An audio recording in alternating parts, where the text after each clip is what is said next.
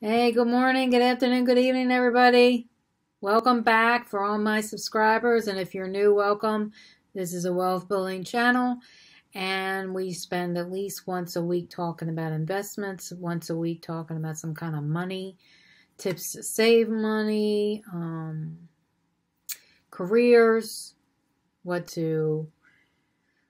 how to get successful in them, interview tips, all that kind of stuff. Career progression. I have at least 2 days with some study guides for certifications for different careers, if you're wondering what that's all about.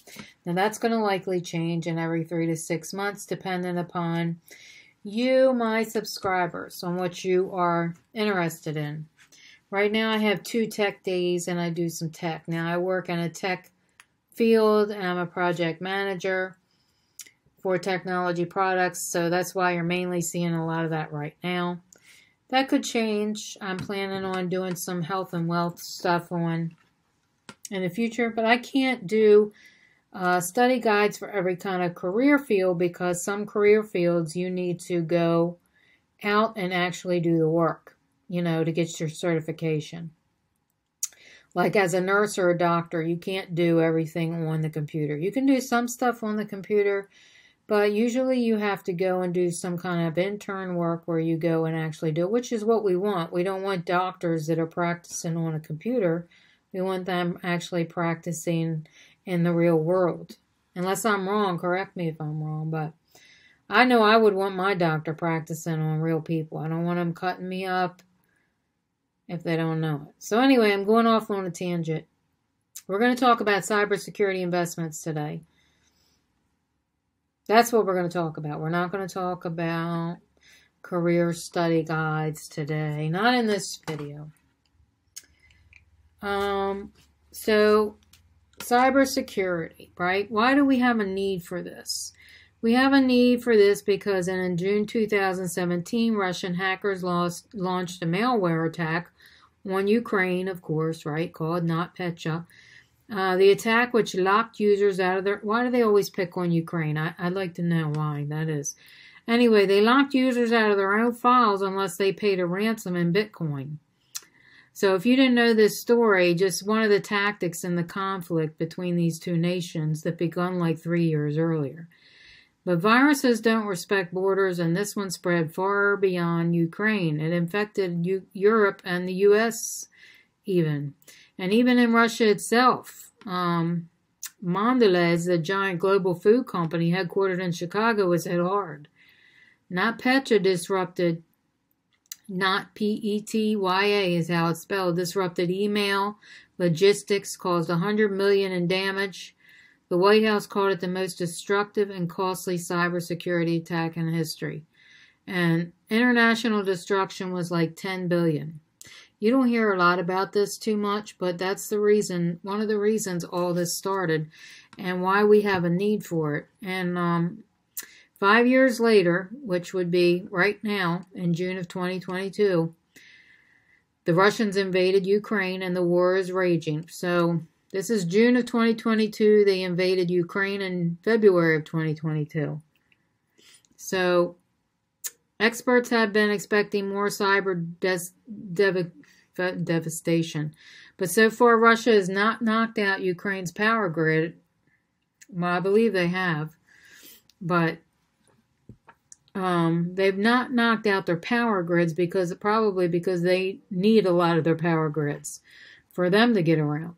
So the biggest surprise to date has been the lack of success for Russia with cyber attacks against Ukraine. It's not from a lack of trying. The U.S. government cybersecurity and infrastructure security agent issued an alert disclosing that leading up to this invasion, Russia deployed destructive malware against organizations in Ukraine to destroy the computer systems that were inoperable. And also surprising is that Russia not successfully launched the cyber attacks against U.S. and U.K. and the German, and as well as WannaCry attacks investigated the same year by North Korea. So North Korea had a WannaCry attack, and this one taught businesses and government key lessons about protecting themselves. And another is that Russians know that the U.S. uses a strategy of deterrence akin to its policy on nuclear weapons, such as the primary defense against a major attack. If Russia shuts down the power grid, or large parts of it, the U.S. has indicated it will respond massively, throwing the Russians into a cold and dark themselves. So it's a pretty big mess, and there is no reason for us to be smug, because we don't forget that the Colonial Pipeline, the largest fuel network of the kind in the U.S., was breached last year, shutting off its operation. And it was all caused by a single compromised password that could have been prevented by a multi-factor authentication, a basic cybersecurity tool. This is one of the reasons that it's such a need, and it's such a need if you didn't know, and why it's a good investment to invest in these kinds of stocks. So if you didn't know all this, this is interesting that our Colonial Pipeline, which we don't hear about these things too much unless you're in a top secret field and you're studying the cybersecurity, which I am, by the way. So that's why I already know a lot about this, and that's why I know it's a hot thing. And that's why I put a lot of these on my channel. And it's not to say that this is an interesting thing for everybody, but it is good for investing, even if you don't know about it and you don't want to study it and you don't want to do it. And it's okay, because it's not for everybody. We all have our skills and what we're good at, and I talk about this in my career videos, so I'm not going to go down this tangent right now, but it's good to invest in this, and that's why I'm explaining all this to you. Colonial paid the Russian hackers a ransom of $4.4 million, a vulnerability called Log4j in free software that had led to attacks from hackers in Russia, China, Iran, and other antagonists of the U.S. The Wall Street Journal reports 10 million attempts to exploit the Log4j vulnerability per hour. The CISA website carries a gigantic banner, and it says "Shields Up." That's what I should have named this video, by the way. A warning that times are perilous. In the cyber world, hackers always have the upper hand, but defenders are catching up. And this is our goal in the U.S. The companies that deploy the software, hardware, intelligence, and training to thwart attacks have gotten better at what they do. They know how to invest in these cybersecurities, these risks of huge losses. And the cybersecurity sector is booming. Gartner, the research firm, pegged global revenues at $150 billion in 2021, a 12% increase over 2020. And it's nearly doubled since 2017, when this whole Russian invasion started with the whole cybersecurity thing. And of course it began in Ukraine, right? And by the way, I'm not getting any of my stuff off the top of my head. Most of this stuff is coming from Morningstar Direct. I'm not making this up off the top of my head. I'm not that good, but so Alphabet and Microsoft also offer cyber protection programs, and Microsoft's security revenue last year was about $15 billion, more than any other freestanding company. So among those more focused opportunities, turn first to the largest stock, which is Palo Alto Networks. And I believe I have that on there. Yeah, I do, right here. They have a market capitalization share outstanding price of $60 billion. Like right here, market value in billions. And they are more than quadrupled. They are known for their firewalls, which inspect internet traffic, protect against viruses, spyware, data leakage, as well as identity vulnerabilities. Like many cybersecurity firms, Palo Alto is still unprofitable. But if you're buying in the future in which company sells, this would be an absolute necessity. All of these prices are from January 22 to April 8th of 2022. So these are more than likely will go up, because this is such a huge importance right now. But we'll see. I'll probably do some more videos on this in the next, as I get new data and new information comes out, I will do videos on this again, and you can see how much it's gone up.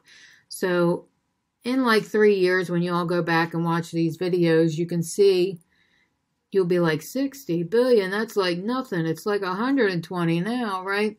So it'll be interesting to watch.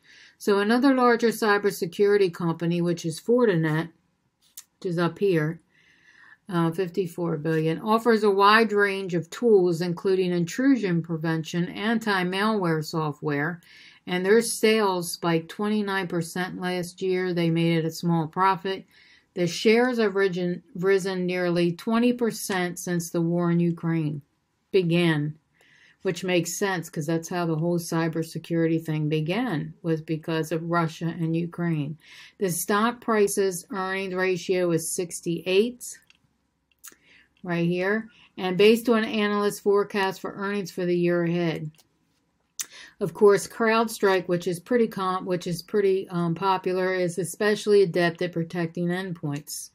That is, devices such as the smartphones, the workstations that communicate with our corporate networks. CrowdStrike revenue, nearly all of it came from recurring subscriptions, which soared 66% for the fiscal year ending in January 2022. The stock risen accordingly, but is still worth a close look.